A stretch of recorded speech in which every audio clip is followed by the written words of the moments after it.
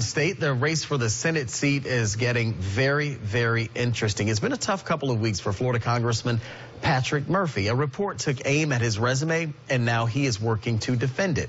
News Channel 8's Candace McCowan explains how this could all play out in the election. Congressman Patrick Murphy has all the support you could ask for. The Democratic Party ready to fight for him, and President Barack Obama endorsing him. Having that endorsement is about as big as it gets, and we're very excited. But the congressman has hit some turbulence. A report taking aim at his resume worked to show the congressman isn't all he showed himself to be.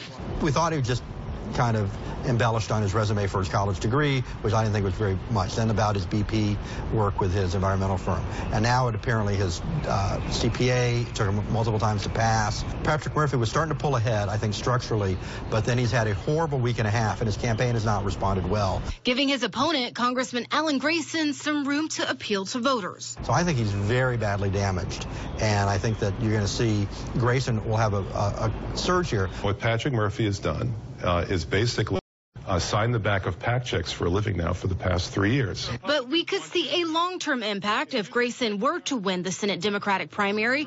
He would have a tough election fight. Now, the problem is, I think temperamentally, Floridians like somebody who's moderate. Patrick Murphy had the temperament to win in a general election. I don't think Grayson does. Making it all the easier for Republicans to maintain the Senate seat. Time will tell, just under 2 months before the primary. Candace McCowan, News Channel 8. The road